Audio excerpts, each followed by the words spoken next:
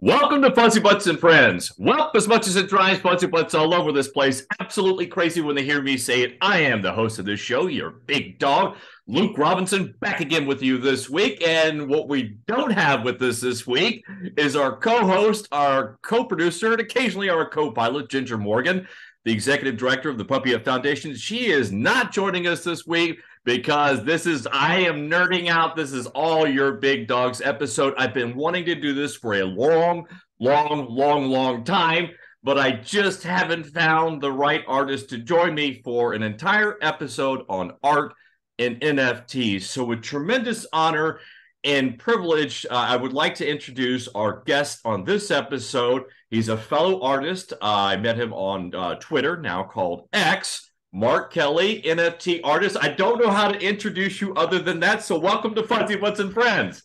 Yeah, hi. Well, very much thank you for having me on. It's very difficult as a Brit to match the energy level of a US host, but I'll try and do what I can. You're always a little bit quieter. I would just introduce me the same way as I do in the Twitter bio, which is to say I'm a creator and a curator and occasionally a collector as well. At different times, different activities kind of come to the surface. I'm just actually closing a big chapter because for the last year I've been curating on Nifty Gateway, and I've done a weekly Sourcebook Sundays because Sourcebook is my artist handle. I've been doing a Sourcebook Sundays, which is every week for the last 52, and sometimes midweek as well. I've been putting out. I've introduced over 100 artists to the Wow. platform, as well as and there's no one has done more other than Nifty Gateway themselves. So I'm very proud of that. And I've also had the chance to introduce my own art. So it's been great. But first drop, which was a year ago, the same three artists who are dropping the grand finale, we put 3 open editions out. We did a turnover about $8,000. We were the only drop on Nifty Gateway that day. Wow. But then the doors flew open, all the publishers came in, and yesterday it was when it launched, it was one of over 40 simultaneous live drops. So what's happened is the dam has burst. Everyone can be a publisher who wants to be, and a lot of them are just churning out things time after time.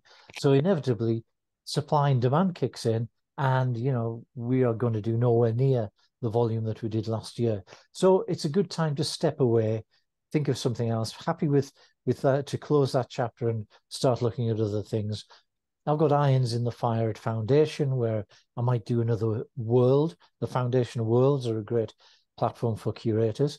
And what I haven't done, what I planned to do in the first case, but wasn't able to because of restrictions, I want to do a Foundation dollar store, like literally the place where people can put something out for 0.01 Ether as either an edition, a collection, a one of one if they feel so inclined. There's a lot of great art available at very rock bottom prices there, and I know the people to tap up. I know the people who come in and fill that and make it a big success. So I've got that. Object.com, the Tez chain, right, has got great talent. I've always collected there. I stopped creating and minting there just because the rewards weren't in it. But you know what? I've given up my initial plan of making a fortune from NFTs. Let's start there. You kind of jumped off to the deep end, and you have to understand the demographic of my audience. We're mostly pet parents, and yeah. I'm new to this. It's only a year ago when I started, maybe a little bit longer than that, when I started looking at NFTs and art. And I jumped off, and it just so happened to be at one of the craziest times, because that's when all of the hullabaloo, that's when all of the buzz and the PFPs that were selling to celebrities for millions of dollars, all that was going on, and then it just tanked. So it's been a crazy year since I've been doing this. So I've been trying to use art and, more importantly, my love of companion animals as a way to support my foundation, and I've been trying to get pet parents that aren't in the crypto NFT space over to buying art, but I can't do that because it's so crazy. Everything is so crazy. Yeah. Let's start from the very beginning, Mark. Let's start out and learn about you. Okay. since this is about fuzzy butts and companion animals, do you have any fuzzy butts of your I own? do, yeah, absolutely. Yeah, so let's roll back. I'm sort of late 60s, father of six, grandfather of six. We've got two Yorkshire Terriers who I've because they go crazy when anyone comes to the door. Great guard dogs. I've locked them in the kitchen just because otherwise they're going to go, you'd be yapping around the place. So yes, we are pet parents too.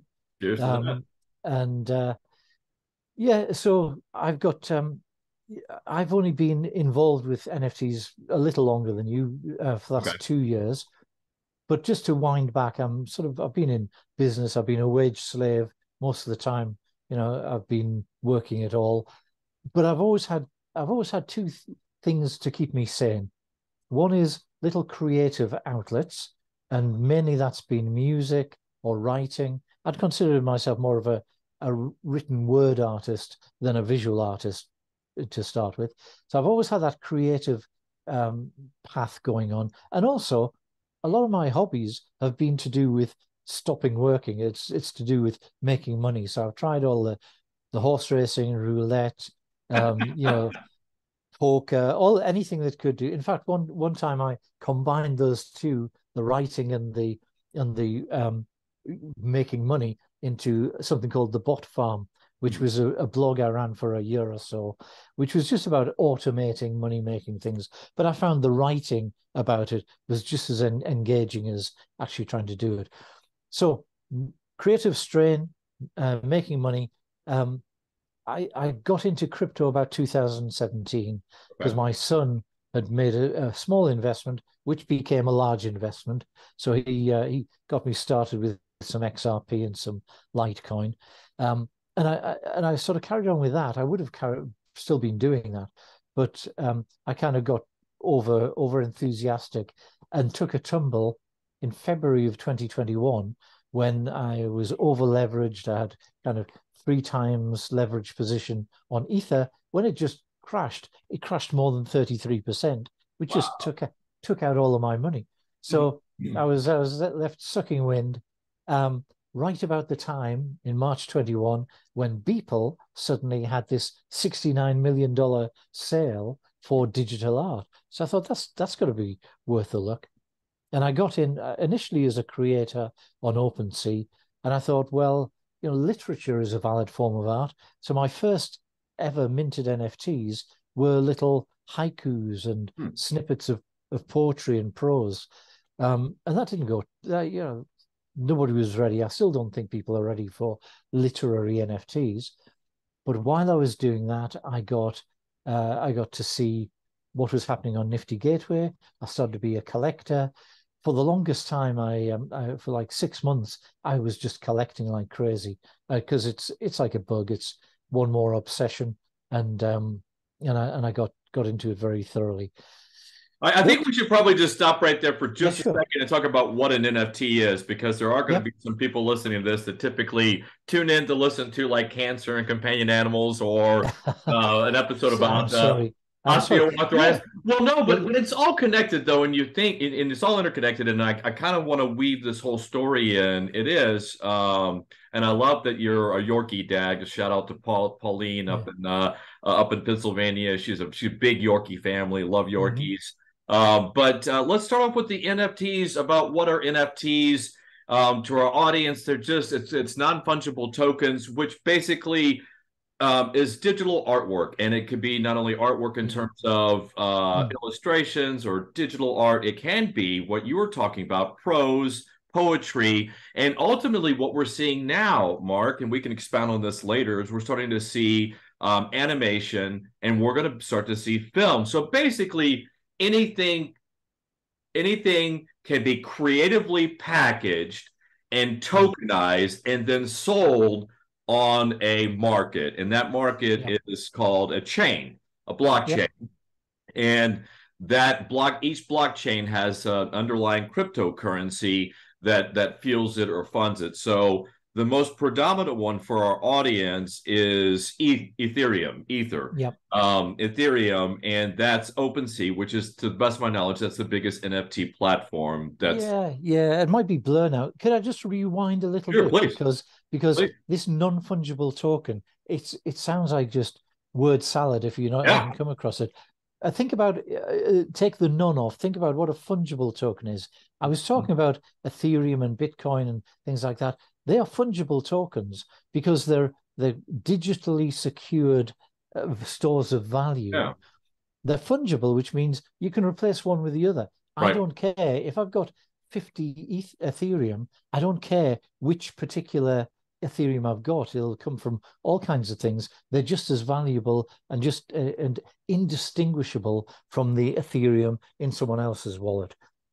But a non-fungible token takes something and secures it cryptographically in the same way as that Ethereum or Bitcoin is secured, but it's now non-fungible. You can't exchange it. It's now a unique expression.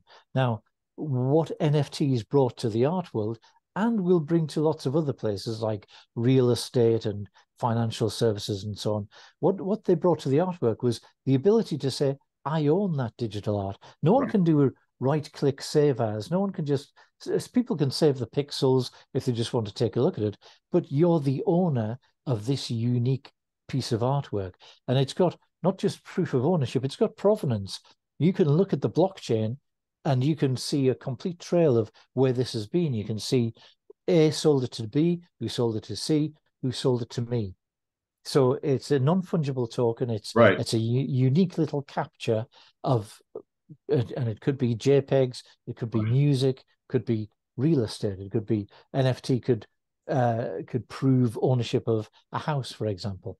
And that token of ownership is so fundamental to the to NFT and I think art, the art market. I think because it does, like you said, is you can right click and save a digital image, and so many people joke about that. Why do I need to pay $100, $1,000, or $1,000,000 for a digital image when I can right click and save it? Well, it gives you the unique authority and certification of ownership, proof of ownership Yep. on a blockchain. So you do have that element, and that in of itself enables people to understand with the blockchain, you can go and create, you can tokenize real estate, you can tokenize many different things. And Yep. so we're only, as everyone says on Twitter, we're so early, but we really are early in blockchain Mhm. technology and crypto. But here's we have a lot to cover. Like I said in my email, I could have made this bullet point list 20 pages. I have so many things to talk to you about, but Yeah. let's talk about, because it's a really a fundamental issue, and I think that it's really caused a problem for me in trying to increase adoption, is because of that tokenization, because you have that proof of ownership, right? That's it, via on the blockchain, right? That it makes crypto. I think for me, I'm a little bit torn. We just had the Cooper Young Art Festival in Memphis, Tennessee, 2 days ago, and I was there, and there was like 200,000 people. I was talking to a ton of artists, and absolutely none of them were into NFTs. Yeah. Zero, none of Mm. them. And so Yeah. I was talking to them about adoption and why they're not involved in NFTs, and they're all interested and excited about it. But crypto is the thing that absolutely that's the one thing. So in their mind, and also Mark, in my mind, is like, gosh, do I want to be a crypto trader, or do I really just want to be an artist? And I'm torn between those two Mhm. worlds. And I right now they're not mutually exclusive. They go hand in hand. So I know that OpenSea is allowing some cash transactions, and we're starting to see that. But my question to you, Mark, is cryptocurrency and the blockchain fundamental to art transactions today and the future, do you feel? I think it will be. I think it's because of this question of provenance and especially digital art. Digital art, if you want to prove ownership and where it comes from and be entitled to sell it on to someone else at hopefully a higher price, then it's got to be secured in that way. I think that the barrier to entry is still pretty high, and it's still a scary environment. I can't for my mum who's in her 80s, loves to have art on the walls. I can't even imagine explaining to her how to open up a wallet, sign a transaction, and go and look at the thing. It's just not there yet. The place that's got it best, the place that is the easiest onboard for someone into the world of NFTs is actually Nifty Gateway, just because that looks more like an e-commerce site. You can attach a credit card and they'll hold it. Now, all of the NFTs are, well, most of them there are on the Ethereum chain, but you wouldn't know it because they do a central custodial thing for you. So I didn't know that, huh? yeah, I've yeah. never So been minted anything. Tell us about I've Nifty been Gateway. yeah, I've been hacked a couple of times and lost everything in my wallet, but everything that I had in Nifty Gateway was still secure. Stuff I bought like 2 years ago. So they keep hold of it for you. If you ever want to take it out to your Ethereum wallet, you can, but basically it's a bit of a safe environment. It's centralized. Now everyone on Twitter who's keen on Web3 will say, oh no, you get a ledger wallet and you take all of your assets off there and it's offline. Well, if you've got to have something that's offline to keep safe, we're not at the right spot Right. in the NFT space. So there are some places, and Nifty Gateway is the best example of them, which make it just like shopping at Alibaba or Amazon. Okay. You see an NFT you like, you click it, it's in your account in Nifty Gateway, and you can sell it on there, or you can take it out to a wallet, whatever. It just makes it a lot lower barrier to entry. And you don't have to do the currency swap. Like I just bought some more Tezos and Dogecoin. You can attach big Dogecoin fan. to my cost. You can attach your Amex card to it and sort of run Wow. that up.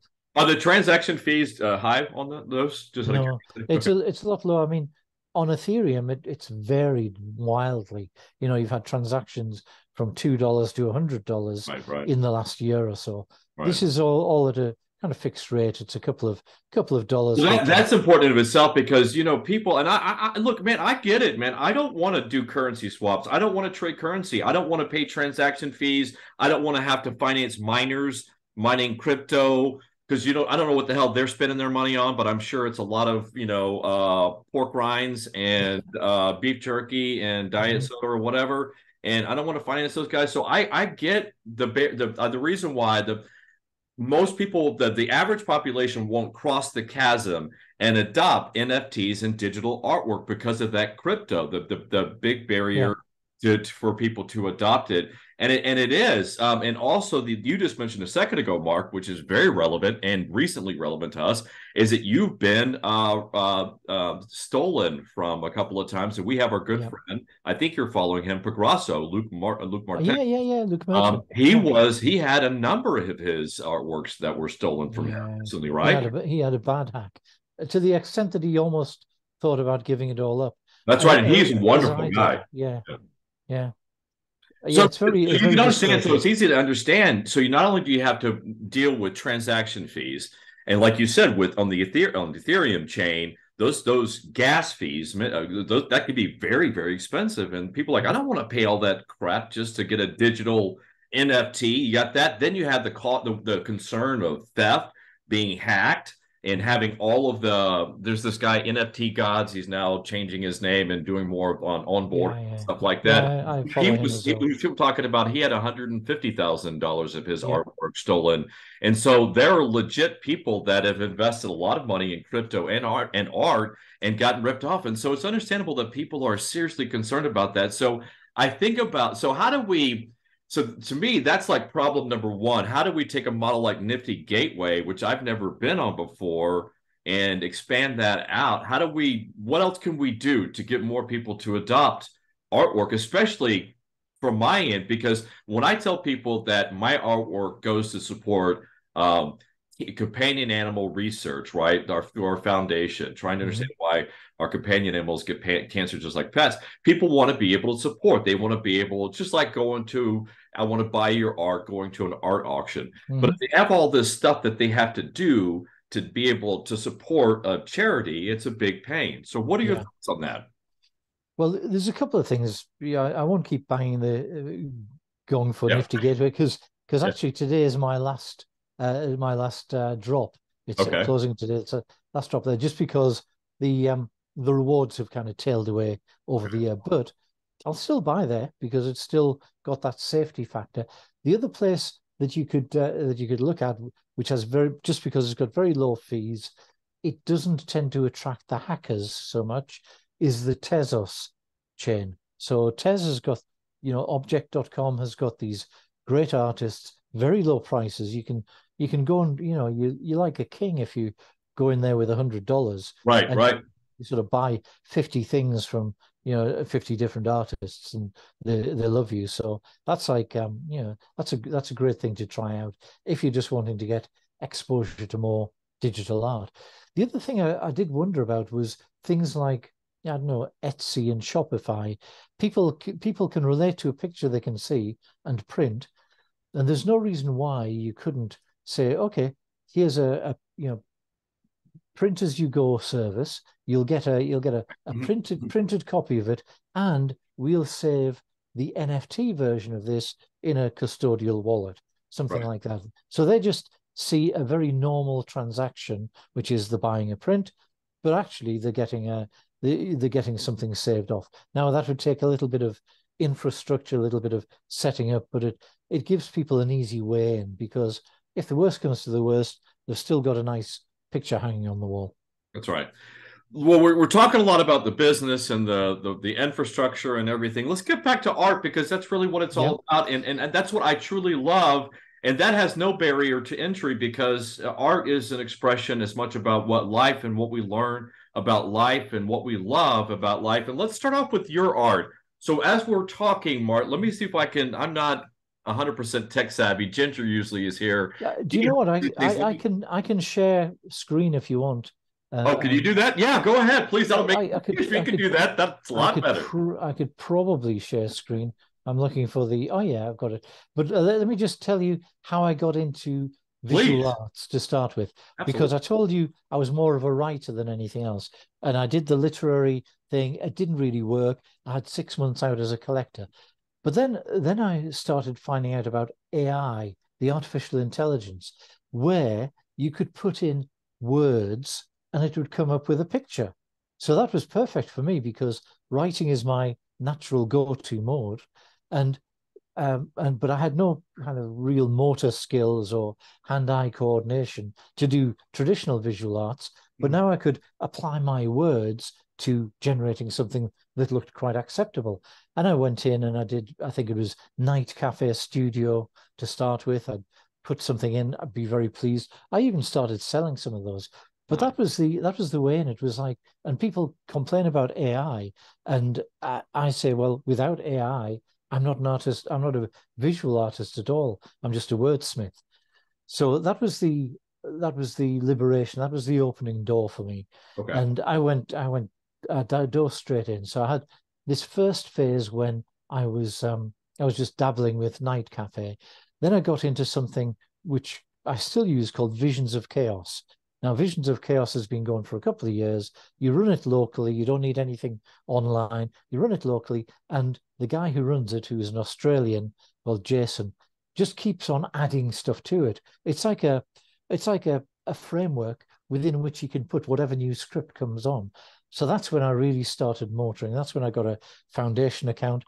One of the accounts I'll mention to you was hacked, so I get no benefit from anyone buying or selling stuff that's on there. But it's just demonstrate what kind of thing was in there.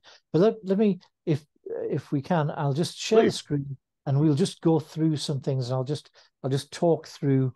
There's just 10 things that are probably worth having. So just to clarify, are you 100% AI art, or do you synthesize like I do with Procreate and try to? You're 100% AI. 100%. Okay. I mean, I use some tools to tidy it up, but they are AI tools as well, like Topaz to put it together. The only thing that I do in terms of post-production is sometimes if I've generated a couple of pieces, a couple of animation pieces, I'll glue them together with a video pad, and then I'll put a soundtrack underneath it.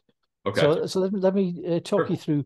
This was the first. I'll talk you through from the point where I felt like I was producing a more professional product.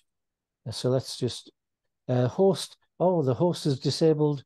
Oh, I didn't. That's not I intentional. mean, if you the other thing we could do is No, if I'm you've going to got give you. Hold on a sec. Hold on a sec. Give me one all right, second. I'm going to all participants. All participants. Now see if you can do it. okay, yeah, that's better. Let's go to my. Can you see my screen? Uh, Can you see a screen at all? yeah, yeah, absolutely. Yeah. Okay. Well, let's dive into here, Okay. and I was trying to figure out if that was your computer or my laptop. I was like, no. that's yours. Okay. So the first thing that I went because I got a very high spec GPU. Uh-huh. I got obsessed with detail, and there was DALL-E was just coming out at the time. I got this Russian DALL-E, which was put together by some people at Sparebank, which just created the most amazing detailed things, and I started just cranking out the detail. Now it comes up with a lot of artifacts, but it's great for scrolling and zooming, and the artifacts are things like down in the Can you bottom double left. click on the artwork and bring it up? We're just looking at the Uh, style. are you? Oh, you can't see. Oh, You well, look. can't see the actual. Tell you what. Let me Wait, stop the actually, hold share. on one. There you go. Yeah, yeah. For some No, reason, I'm going to share the screen, and I'm going to do. Let's share everything I've got in front of me. if you could kind of bring it up like as a slideshow, it was just like a tile. Let's see if that. Yeah. Did do you see the do you see the actual There picture it now? is. There it is. Yeah. Okay. So this is what I'm talking about. Insane Wow. amounts of of detail Yeah. that no one else was producing at the time, and a couple of people really got hooked Got on a it. whole lot of sea creatures in there. Yeah. This was like all the creatures in the deep green ocean or something like that was the prompt. But it has things you have to watch out for. Like if you look at the bottom left, it's Right. got this little tiled area. They This call wasn't, that noise, don't they? yeah, or artifacts or whatever. This wasn't one Artifacts. that was Yep. Artifacts. actually produced. This wasn't minted. But have a look at another one in a similar vein. Can you Yep. see the tapestry one now? Right. Yeah. So this is a tapestry finish, and Okay. it's called cornucopia. And this was as a one of one. This was the apex of my NFT career because someone paid 0.4 ether for it Right. to get this one of one off foundation. But again, it's using the Rue Dali thing. Now I could have carried on doing flowers and seascapes and things forever, doing this. I just generated a lot of them. There are a lot of collections using this technique in my sort of hacked sourcebook old account, but I just wanted to move on to other things. So I started to experiment and go a little bit more. This is the other end of the scale. This is super simple. Can you see the Zen Buddhist I now? do. Is that night? That looks very nice and refined for Night Cafe. That is that Night Cafe? No, I don't think this is Night Cafe. I think this was an early edition of Stable Diffusion. Again, Table. this Okay. was using visions of chaos, having a very simple Okay. sort of Zen monk in a dusty monastery. And I like this so much. It makes me calm every time I look at it. It is Uh, great. It's got great composition, wonderful lighting. It's wonderful. But so you can see the hand though, so you can see this is that an the hand's a early little bit funny, isn't it? The hand's right, a but little you can bit see that's an funny. early version of AI because of the hand Yeah, view. yeah. I like this so much. I've got this as my banner on top of my Twitter account still. Uh-huh. But I think this was put out as an edition on known origin and was sold there. So Very it nice. was that was good. Then I think the next thing that happened was that I got the door open to me for Nifty Gateway. I got to be a publisher on there. Initially, I wasn't allowed to drop my own work, but then within a couple of weeks they relaxed that. So the first thing I did was this pile of monkeys, and I put this out there as like a token. It's a monkey because they're all very curious. I was curious. I called it FAM because of the use of fam in the. And I'm a Sagittarian. But I'm 1956 December, so my Chinese astrological sign is the sign of the monkey. So I thought for all those reasons, this was great. Now, the other interesting thing about this, it was the first thing I'd ever put on Nifty Gateway of my own. I put it out at $10, and 410 of them sold. Wow. So this simple thing, which didn't take me 5 minutes to make, it was like, that's the most I've ever made from a single artwork. When was that? How long ago was this? That was like October. That was about October of 22. So that was right when AI people was coming out. People were excited and paying just under a year ago. So it had, I'm very fond of this one for yes, indeed, yeah. There's a number of reasons, and then this one for different reasons. I put out collector's tokens. This is called Ozymandias. It's really the poem Ozymandias, King of Kings, but taken from a desert setting and put into a jungle. What was significant about this one was I was giving it away to people who'd collected my previous thing. People who'd collected FAM could get this for free.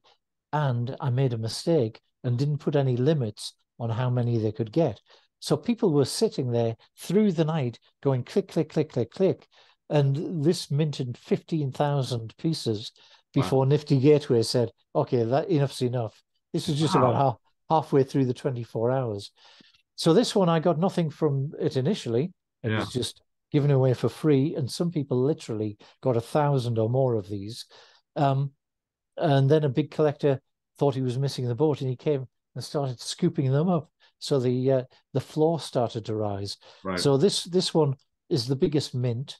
And it's the most I've ever made on secondary sales, because it was about 2,000, even though it was a free piece, there was about $2,000 of secondary sales. Right. So I then came out with a token which had Aussie on one side and the monkeys on the other, and made that a token which gave collectors benefits sort of for the next year. So that was the early days. More recently, I've started. People say they like a story, and I put together on my Medium page that I've still got. I put together quite a backstory for these couple of guys. This guy's called Nobby, and this one's called Jaeger. And Jaeger is the German for hunter. Now, the lizard families were the top of the tree, the highest caste in the planet Erewhon. So you've got these lizard people at the top. You've got the tech people like Zuck and Lord Zuck and others, second time down. So and this one, Jaeger or Hunter, was the disgraced son of one of the highborn lizard clans. So you can see I'm sort of bringing in a little bit of simile or metaphor. Well, let's stop right there and talk about that, though, because I think it's an important thing to point out and discuss, that there really are two distinct different schools or departures of or really businesses or industries of NFT art. And I think that's a critical distinction. There are legit artists doing legit art, and then you have this PFP meta world where you're creating stories and characters that will become that I think will become an important economy in of itself, industry in of itself. But I think that's where a lot of the money was back in the day, the PFPs that were selling for so much money that people would show on as their profile pic, PFP. And but that seems like there is, but that's the one that tanked. But you still have the legitimate artists that are out there doing what they love, their life's work. They'll be doing art. They were doing art when they were born. Probably when they were in the womb, they were taking the placenta or whatever and doing finger art in the womb, and then when they die, they're going to be doing art right on their deathbed. Those are legit artists that have been doing their art all their life. So for them, NFTs and the digital world is just a new medium of transaction, right? It's just a new medium. Yeah, yeah. And a And promotion. I really missed the boat on that whole PFP, the 10K project. I did try a 10K project back in 20, was it 21, Yeah. 22. I had 10,000 pieces done. I had Wow. the whole contract written. I sold about 250 of them, Wow. at point zero 0.01. It would have been great if they'd all gone, but they just didn't. But It most of was, them, well, let's talk about that. That's a lot, but I found that most of them were just people just scamming. I mean, they're just people trying to make money, and a yeah. lot of them were scams. And they Mhm. tried to. They were like, I had like these roadmaps of how they were. You could monetize, you buy in, you get a free Yeah. method, and you do all these things. And again, it just you're no longer an artist. You're some weird promotional crypto. It's a game. You're a game. Yeah. You're more of a performance artist, and that's just not a little to no interest to me. But I wanted the money for my foundation, and I created what I zombie Pyrenees or these Yeah. zombie companion animals, and they had Mhm. a mutant strain of cancer but that turned them into zombies, but they only killed people that abused animals. They were good zombies. And Yeah. so Yeah. same thing, I created this whole universe, and then the PFP market tanked, but it should have though, Mark, because the other problem, and I didn't mention this before, is, well, I did kind of, because you have theft in there, is you have scammers, you have legit people out Mhm. there like Matt Wallace and people out there that there are many examples that aren't artists. They see this as a tremendous money making machine for themselves, and they don't care about these communities they build. They don't care about the people that meant their artwork for free. I don't even think that they care about their artwork itself. They hire these very expensive development companies. That was the other thing I was going to say. So I want to do these zombie companion animal cancer things. I talked to a Mhm. couple of development companies, and they're like, "Yeah, we'll build them all. We'll do it for 50 grand or 100 grand." And it's just like, Mhm. economically, it just doesn't work out. It's not sustainable. So I think that it's good in one sense that it all came, the house of cards came tumbling down, and I hope that from the ashes we do have people that have really interesting characters that have a great story, because you could see like a George R. R. Martin, creating a wonderful world with wonderful Yeah. characters, and that builds a legitimate community of people that want to be a part of it. That's legitimate business, and that's a wonderful business, and it Yeah. should be. But I don't know how you can get the scamming people, the scammers out of it, and there's so many of them out Yeah. there. That's Yeah. another irritating thing for me, is that I just want to do art, and I want to sell my art to benefit companion animal cancer. And that's pretty much what I want to do. So let's go on. We have so many things to talk about. Oh, AI. Let, Let's get back to let, AI and let, prompting. Go ahead. okay, let me just Sure, go ahead. spin through the last couple. All right. On the latest things that have happened on AI is that you can now put in text and get nice little animations going. So Yeah. this is one that was done in Runway. Runway. Um, Okay. So for the audience, so what did you create then? What was the image created in? well, the image was created by the software. Okay, so in Runway. So Okay. literally on in this case, you say, silk material blowing across dusty sands or So something like that. this was prompt to animation, not image. This is prompt animation, not image, Okay. and the same with this other one. And the last one, the latest thing, and probably the most complex I've got is, can you hear something?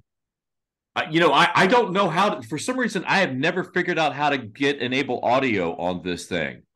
Okay, well, it's playing to me, but let's just say that you don't have to listen to it. It's this was a sort of combination of techniques went into this, because the Runway generated the old lady with the cowl, and then I actually recorded my voice singing the song a cappella, then put it Okay. through a speech translator to actually change the change the voice, not that much, I might add. I don't know how Ginger and I both have tried to figure out how to enable audio. We could do videos, but never the audio because I've tried to play a couple. So if anyone in our audience knows how to figure that out on Zoom, please let me know. It's weird because I can hear it when I click on it, but of course Yeah. I've got it's on my computer. And then you take a face and you go to this software called DID, and it will actually lip sync. It'll make the face move in time with the song. So Wow. So that's actually your voice, you're singing, and it's all synchronized through the software DID. exactly, that's about as complex as I've got. There's one further trick that I'm going to try, which is a song that I wrote, which this isn't. This is an old 18th century or 19th century song. Take a song I wrote and have a sort of punk character lip Yeah. syncing it. So that's the sort of thing I'm interested in. But the more I go into animation and sound and literary NFTs, the less of a market there is for it. Right. Because basically people like a 2 second impact.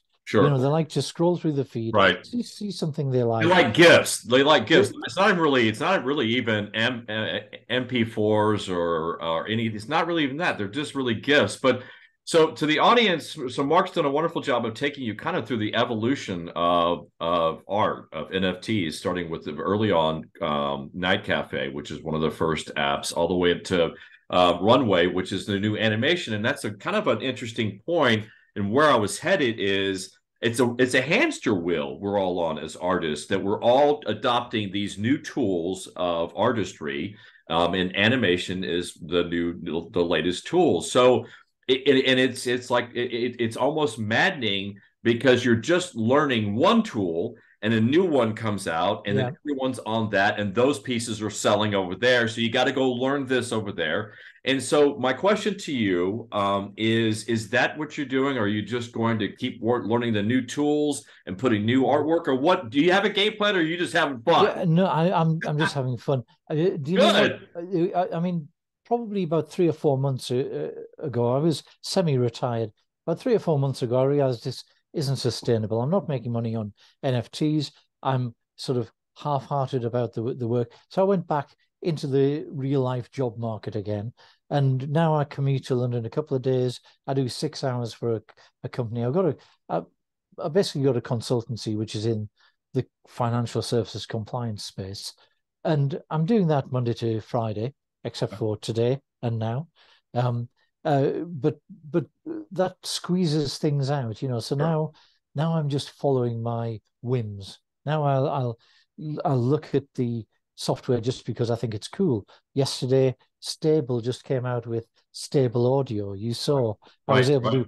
I was able to whip up a little bluegrass session from a text prompt. That's really cool to me. And so that I forgot the name of the software. That is prompt to music, which is Yes, really cool. What was the name of the yeah, software? stable audio. Stable Audio, yes. And actually, I tried to sign up for it, and they've gotten so many people trying to sign up for it now. You have to join a waiting list, which is Yeah, the other thing. Every time they create a new tool, AI tool for artists, it gets really blows up, and then you have to sign up, and you have to wait 3 months to yeah, actually yeah. use it. And Or, learn. or, or you have to sign up for the pro version. Right, right. I've got so many subscriptions out there right I was now. going to I ask you how I much you pay in months on subscription, because you do oh have to have man, a job to be able to afford all the damn yeah, exactly. subscriptions. Yeah. Well, there's some I hardly ever use, like OpenAI and Yeah, ChatGPT, yeah. Rudali, Kyber. There's lots I've tried and then just don't persevere with. Runway, I'll probably keep going, and you know what else? I think that's about it. But I Now think, that I think the overriding,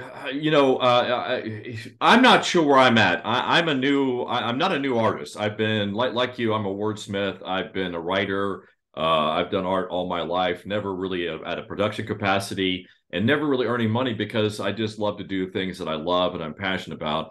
And so this is just an extent. This is the next evolution of that. And so I'll be doing this for the rest of my life, and I'm Mhm. not sure where I'm going to land. I'm just learning it all. I'm having it fun with it. It would be nice to make a little back, but I've had zero sales. I've had zero, so I can't even call myself a legitimate artist. I think is the ruling on the field. But I am a collector. I have bought art, so I am a legitimate NFT collector. To the audience, but I haven't sold any. But I don't feel that pressure, and I'm kind of glad for it. Well, Mm-hmm. it's weird because when you stop selling your art or minting it and putting out there for sale, other artists don't take you seriously. I don't think.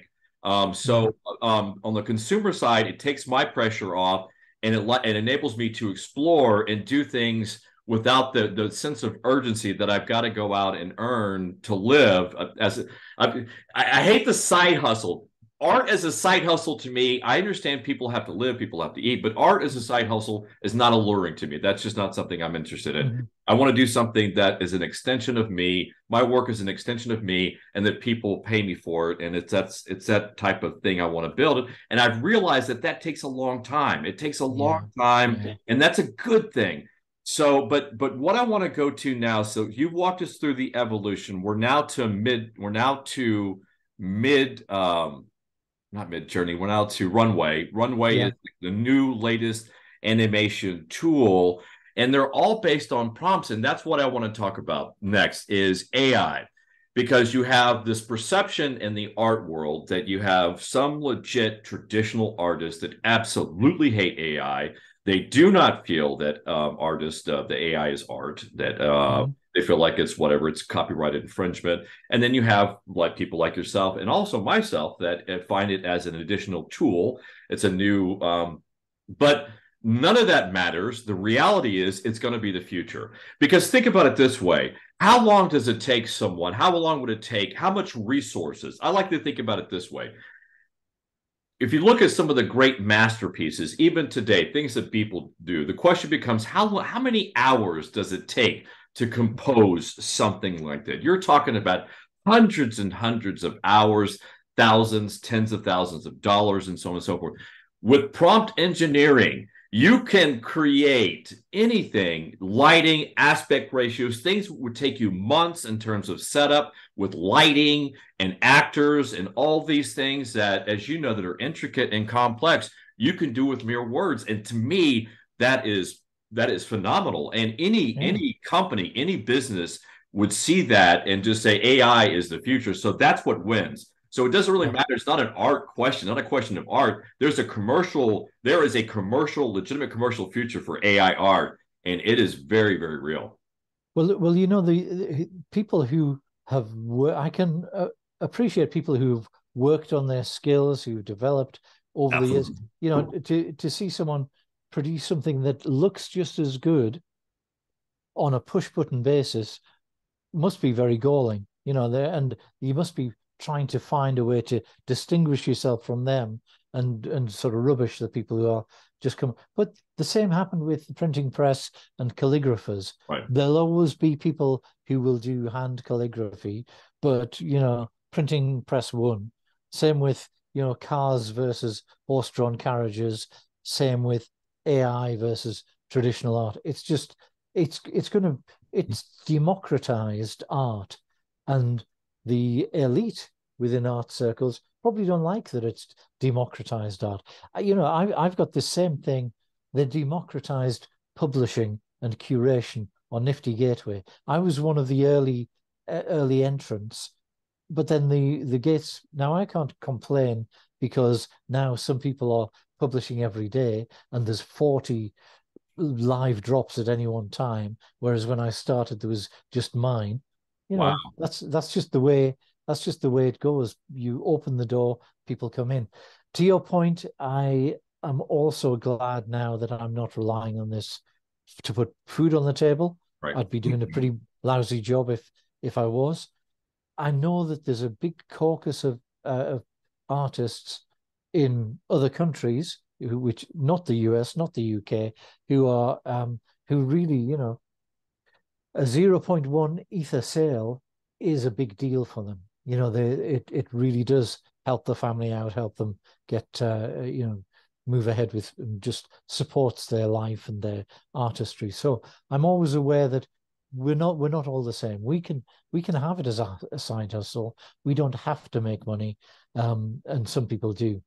Well, I think that the distinction is that you actually have the legitimate artists that are just prolific artists. They're like Picasso.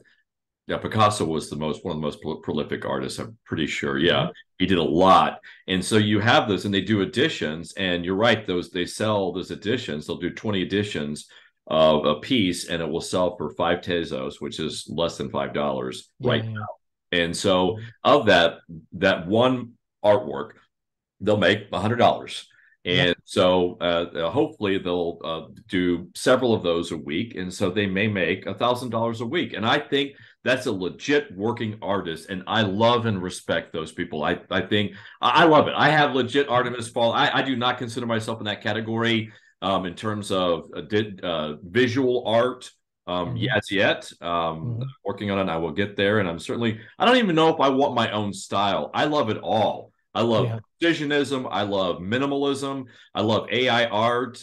Some of the stuff is so technically difficult that I think it would take me so many hours that AI to me is I can have AI synthesize something as a background or hmm a background or foreground or at least an object in a synthesis piece for me, and it can do a much better job, and I'll incorporate that. So art is going to be one of these weird things that it just incorporates. It's not going to make any sense. It even won't even be temporal in the sense that once now with VR, virtual reality, AR, VR, and Meta, once those worlds become legitimately technically viable, the whole world of art is going to be weird. It's just going to be weird, yeah. but it's Well, exciting though. I love it. I love art. it is. Well, think about the next phase in the next year. This year, I was looking forward to getting text-based animation. We've got that, and the year isn't over yet. In the next year, we're going to see convergence because we've got all the building blocks. And I was responding to Claire Silver, who was asking what's next? What does next year bring? Convergence means we'll type in a text prompt and create a video, a film with lighting, camera tracking, characters, dialogue, background music. I think all of the building blocks for that are there. Someone is going to take it all together and just say, okay, this is your film director AI. Just type in and let's go. Or you think about, you just speak to Alexa or you're speaking to your microphone and your 3D printer goes off and does some Right. free-form sculpture. That right there is the promise of Web3, and I think it's a very exciting promise of Web3 is that you're going to have DAOs or something for each creative project. A Mhm. community will come together, they'll finance it, they'll architect it, and then the creators will come together and then build it out using whatever tools. And we are going to films, and that's my interest. I'm a writer. I've just written a screenplay called Hudson's River. It's in part about my travels. I don't know how much about my background you know about me, but I lost a dog to cancer, 3 dogs now, and I've backpacked 4,250 miles Mhm. around the country in 3 different walks. And so I over my walks, I've created sort of this fictional character that has sort of become kind of one of my personalities. And I want to use these new tools to create sort of a graphic novel and then ultimately use that once you have the characters and then use the AI tools to create an actual hour and a half, 90-minute film or something. And we're going there. You're right. We're headed there. How long do you think until we're there? I think. Yeah, do you know? 2 years? 3 years? I just looked at some guy called Rup Reinisto. What's the The guy name? from Rup Reinisto, Rainisto. Okay. He's just created. He just put up something which is just I don't know if it's 6 minutes long. It's just a recreation of the uh, some famous German knowledge novel, which I forget the name of for Okay. now, but he sort of recreated the whole story. It's the one guy about the guy who wakes up, Metamorphosis, Franz Kafka. Oh, It's the Franz guy Kafka, who, Metamorphosis, yeah, right? it's the guy who wakes up and finds that he's an ant or Insect. an insect. Well, He's yeah. recreated that from Runway and other tools, Yep. just from text prompts without any image input. He's just put that together and it's there. So with enough dedication and time, you can do it now. It's going to get easier, and you're going to be able to add in the dialogue, track the Yeah. soundtrack within the next year Can you easily. imagine being a child growing up with this technology that you could just Oh, touch your amazing. computer and Yeah, have it create a cartoon? Then so you could create your own little cartoons. Man, that would be so cool to be a yeah. kid growing up. I Yeah, love technology. It's exciting. I don't think we're going to have a time to talk about the horror side of AI that a lot of people are talking about now, yeah, because I do write about that and it's very real. I'm not a doomerist. I'm not an AI doomerist, but I do feel like that we're going to have. We live in interesting times, and we're coming to a point, singularity or convergence or wherever we're coming to. It's going to be interesting. But right now is the exciting time because yeah, you said democratization. You have people, creative people that don't have the pedigree, they don't have the financial resources, they just have ideas, and they want to have the be able to afford or have access to the tools to be able to create. And yeah.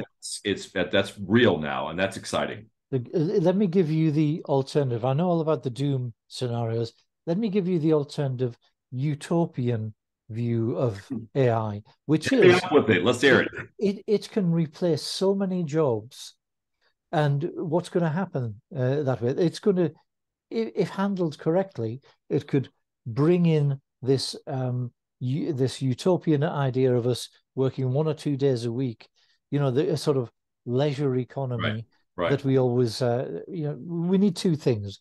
We need, you know, unlimited free energy. right. That's coming sometime soon. They've suppressed it for long Really. enough. It's going to come. As soon as that happens, with AI, most jobs that don't involve, I can't even think of something that AI couldn't do in the short to medium term. So most human work Right. is going to be redundant.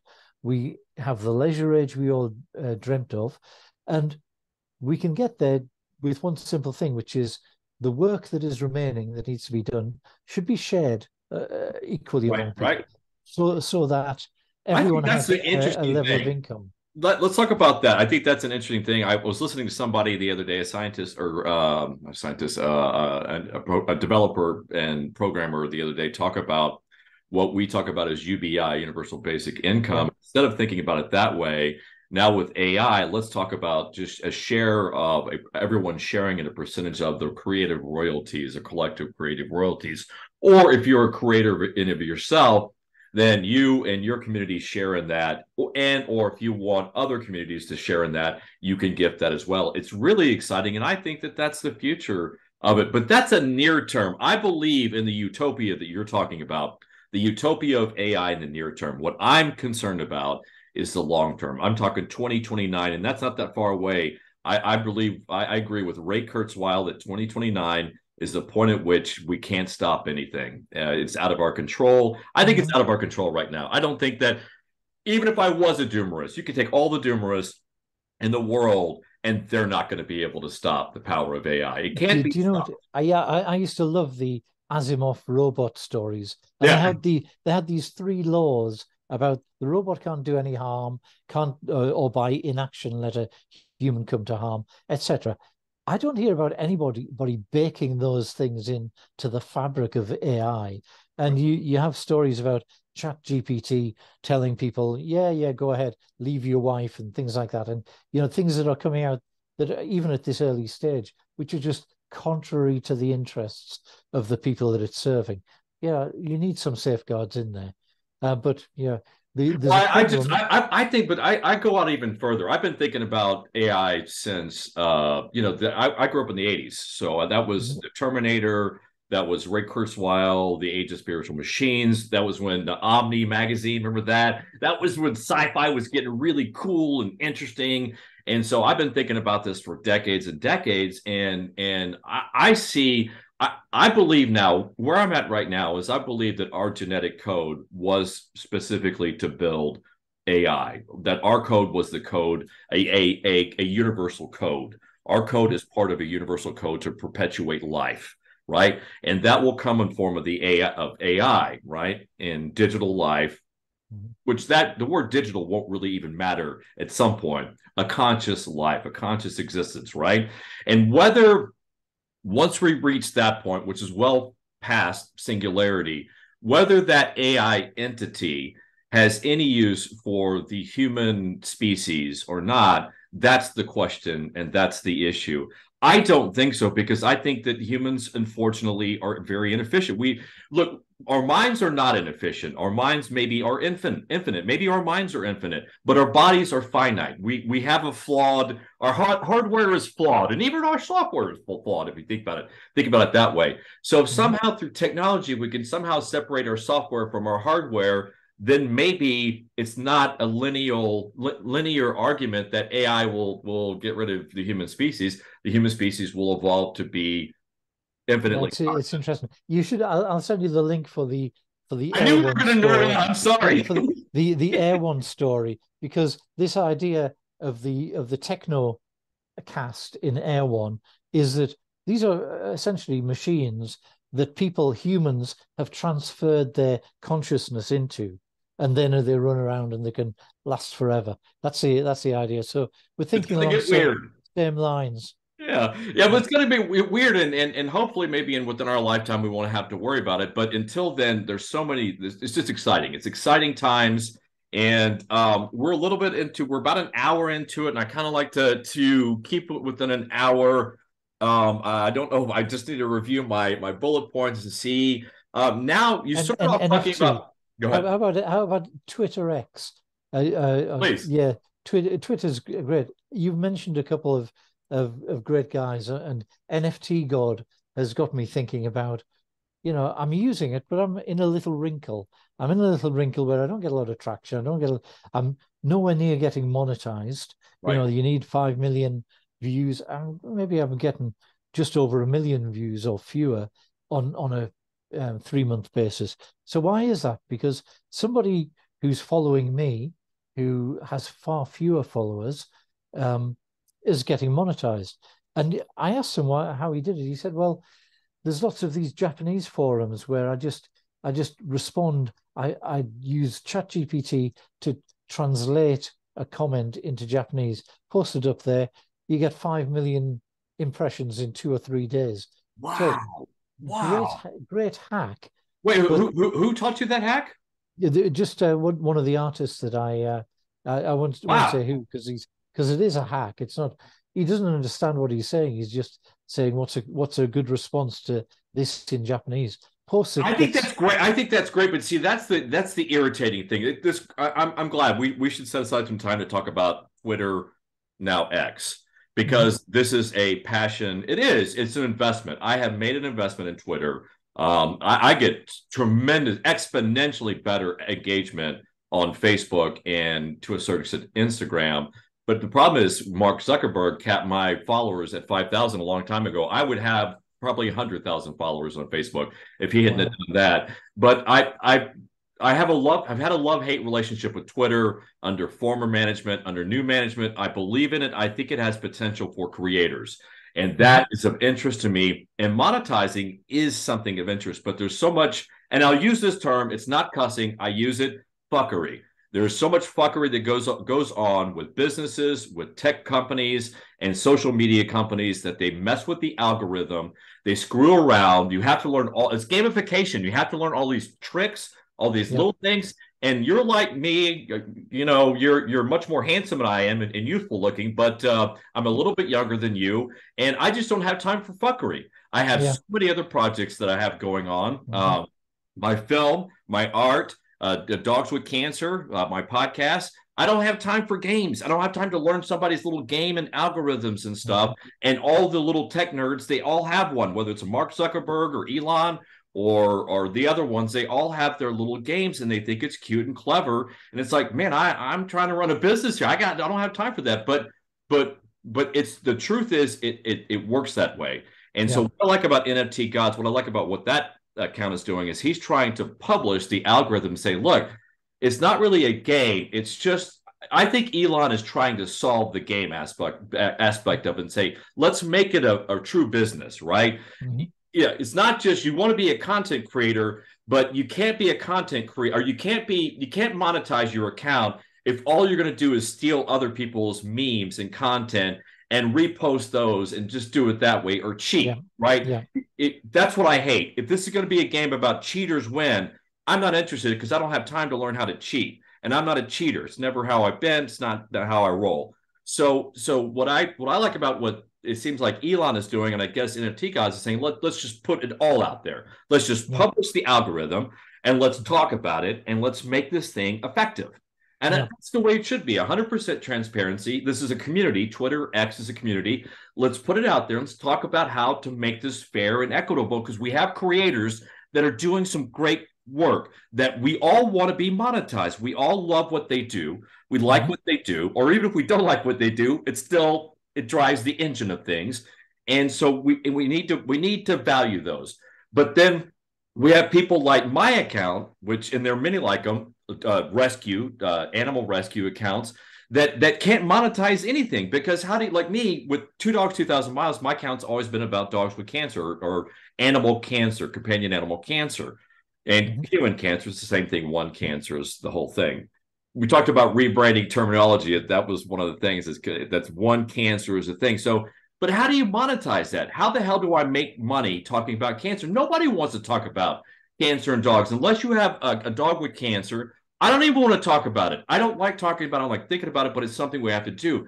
So where Twitter becomes, where I find this whole Twitter X interesting is, and whether I'm curious to see whether Elon's going to become successful, is how to reward great creators and content, and on the other hand, subsidize important critical content on the other hand, and make it all work. So I'm excited about X. I'm interested. What are your thoughts about it? I think it's really been an education following NFT God. Yeah, Just because of the insights you're giving, you get a 3-day ban and you don't understand why, that's or right. you get deboosted and you get no likes. You don't the idea that let's make it all visible at least, because then you know what works, what doesn't. Who are you following? Who's got a toxic reputation and is dragging you down? One thing that I'm working on at the moment is just I found out by the by that you get deboosted if you're following more than 2,500 people. I at one Wow. stage I was just doing follow for follow, and it became at a certain point when I got to about 10,000 people I was following, Twitter would just start handing me three-day bans because they thought I must be a bot. So now over the next couple of days, I'm bringing it down below 2,500 because when I actually analyzed it, 6 or 7,000 people that I was following haven't posted in the last 6 months. Now Yeah. they've just left the platform basically. So why have them clogging up my follower list or Well, followed list? let's talk about that one point right there. And God, I could do an entire just a whole bunch of episodes on Twitter and X. And that's one thing that irritates me because that makes no sense to me in the algorithm. Because if the game is we're all supposed to be a part of a community, theoretically, we all should be following each other, right? Yeah, Theoretically, yeah. it all should be a community. There shouldn't be these big accounts that follow 25 people and they have 20 million people following them and then that's fueling and they get all the money. That's where I disagree. It's awful. It's It like is. the way it's set up at the moment. It's like a medieval court Absolutely. where you have to curry favor with the next person up, Absolutely. and you're penalized for looking downwards and helping someone else up the ladder. That's right. It is medieval. Yes. So how do we get that to Elon and Linda and his new CEO and stuff? And the feedback thing is like if you don't provide feedback to your users, they don't understand why things aren't working. If they don't understand why things aren't working, they're not going to spend the time trying to fix it and they're just going to leave, which is what people are doing. The NFT Twitter sucks. I don't know about you, but when I got involved, Twitter NFT, well, it was a lot of bots and a lot of PFP and stuff, but now it's just like it's gotten so bad, and I think it's because people are frustrated with it. And so I don't know what's going to happen to NFT Twitter, but Yeah, I'm excited. But I just yeah, think we're getting frustrated because of all yeah. the Your video. Oh, sorry, your video froze for a while. Have a read of NFT God did a little. did one of his posts was about clusters. And I think what we're seeing is the effect of clusters, which is if you are following people in the same interest sphere, and you're always posting about that topic, you get trapped and you don't get any visibility. People outside of that bubble don't. So that's happening to you with dog cancer. And now it's happening to you with NFTs. Whatever you say, I mean, I've always just followed people on the NFT space, but I sometimes put out stuff that's, I don't know, life advice or things I've learned along the way. Nobody sees them except the people who are following me anyway. You know, they don't get any promotion. They don't get boosted outside of my bubble. So the question is, how do you break out of the bubble? Let more people see. You know, maybe those other people will have an interest in dog cancer or NFTs, but you have to break out of the cluster first. It's the most fascinating technological problem I think that we're facing right now in society. How do you make social media valuable, truly valuable, to deliver the value and promise that it has, that it holds, I think. Because if you think about how society works right now, it's the same thing, right? I look at the calendar of events of things I'm interested in. There's, oh, look, there's an artist showing, a gallery event. I'm going to go to that. And then there's something going on at an animal rescue meet and greet. So I'm going to go to that. And so I go to those two events, and who do I meet? Artists, curators, collectors. Who do I go to the dog event? I meet rescue people, volunteers. It's the same thing. But so in my universe, I'm still sort of pigeonholed and limited to that. So the greatest experiment with this whole thing is, how do you expand your community outside of your community in a way that to make it valuable and to for everyone. It's probably the greatest challenge, technological challenge I think we're confronted with socially, because as you know, social media is the future. It's not going away. It's given us so much power, the ability to communicate with people all over the world in real time, and not just normal people, leaders, people of substance and importance. So we know social media is not going away. We just don't know how to effectively use it yet. Do you think that Elon will fix it? Do you think he's got a better chance than anyone. I agree.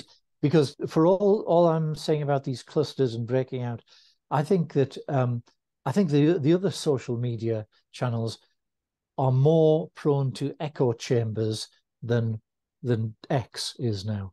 I think X has this whole thing going on, which is more important than NFTs, probably more important than dog cancer, which is the whole free speech thing.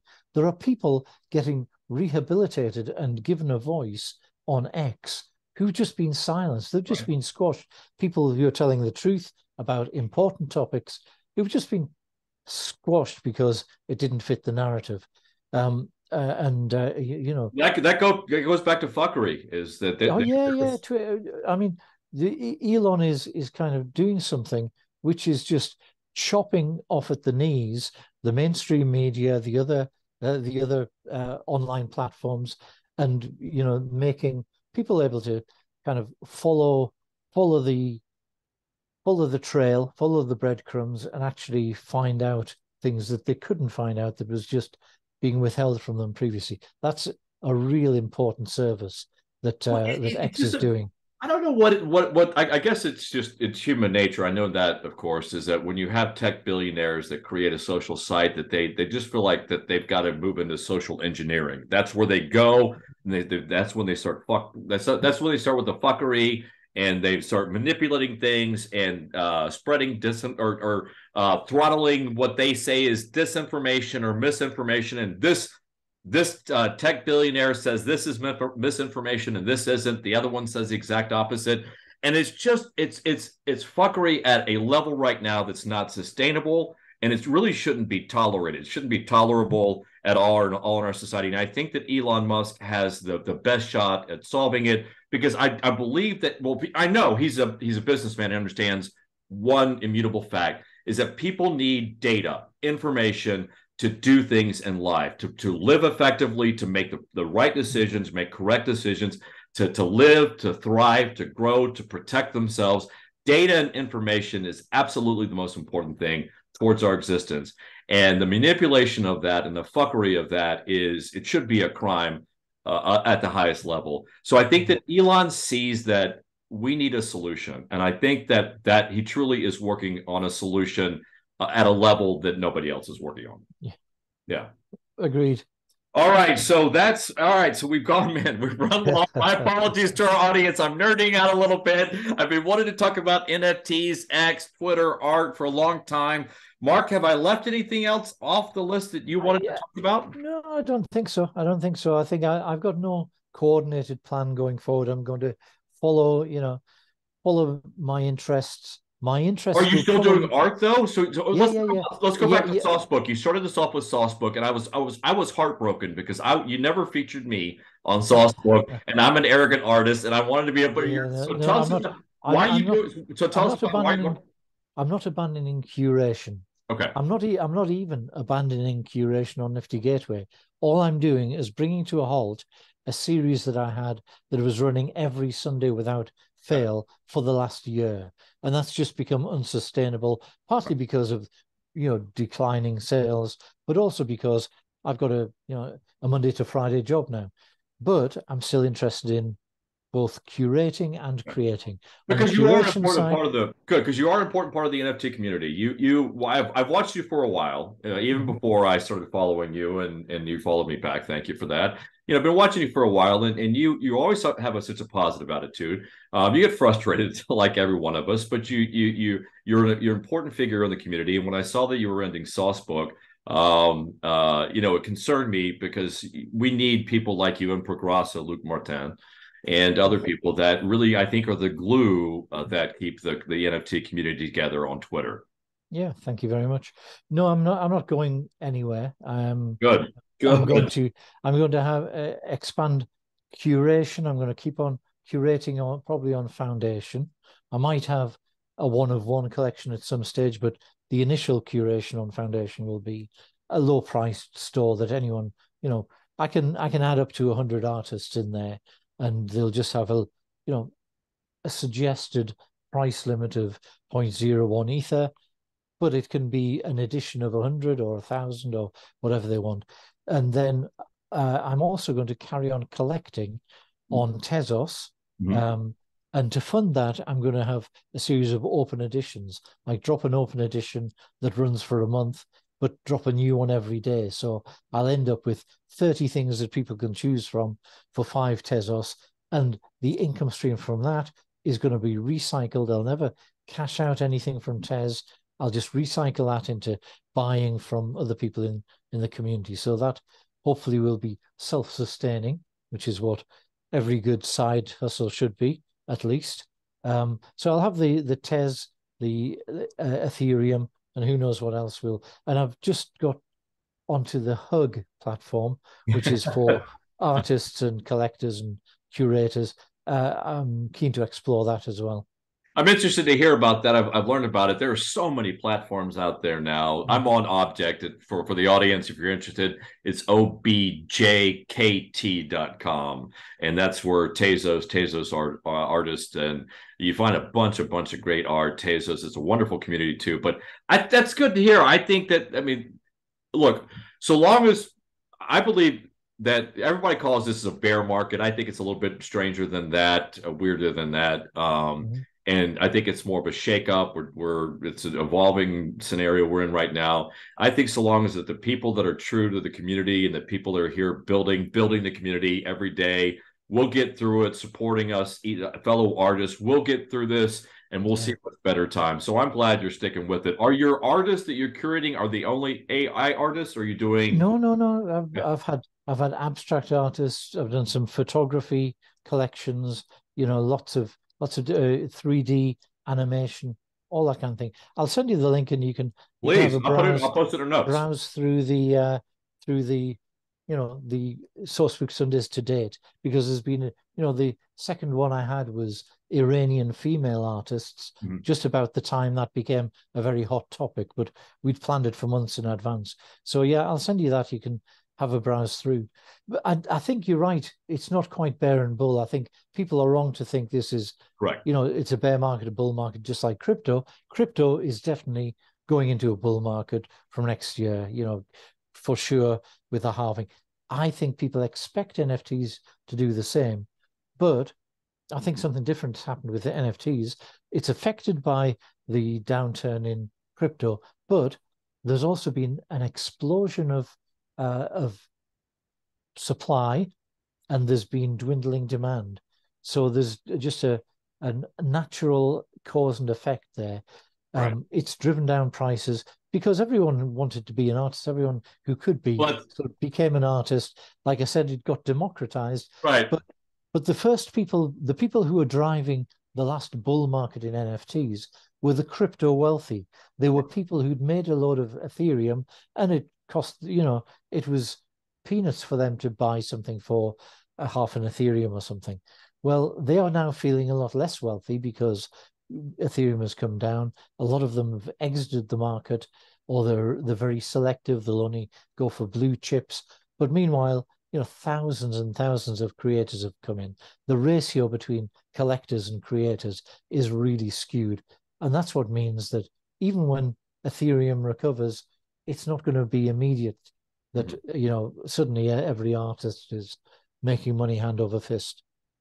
Yeah, well, it's interesting times, and I'm excited. I'm excited about it, and it's going to be an exciting year. I think you're right about that, and I can't wait for the next new tool, above and beyond Runway, which is the next newest, latest craze. So, Mark, I'm going to have you back on our show. We'll maybe follow up, maybe in a year or so, check in on you, see what your art is. I'm actually thinking about doing a separate podcast.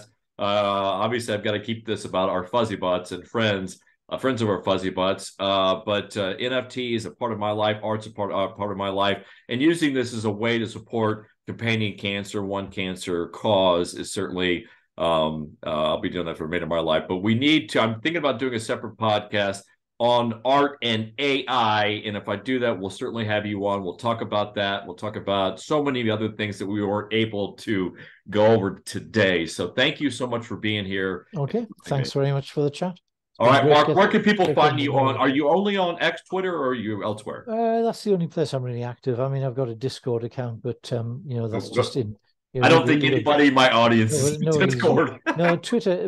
But the funny thing is, because I've grown this organically over time, you just Google Sourcebook. I'm all over the first page of Google. Yeah. So, if you Google my name, Mark Kelly, you find astronauts and senators and, keyboard players. But Google Sourcebook, I'm right there. Well, you did a wonderful thing, Mark, and you were an early adopter. So you got on board early with Nifty Gateway, and you really helped out a tremendous number of artists. So you've done a great thing for the community. And I look forward to seeing what you've got left in you still. So hopefully over the next year we can get you fired from your job and working on art 100% of the time. Yeah, why not? All right. Well, art was never meant to be a side hustle, but it is kind of cool when it is. So. All right, Mark. Okay. Thank you so much for your time.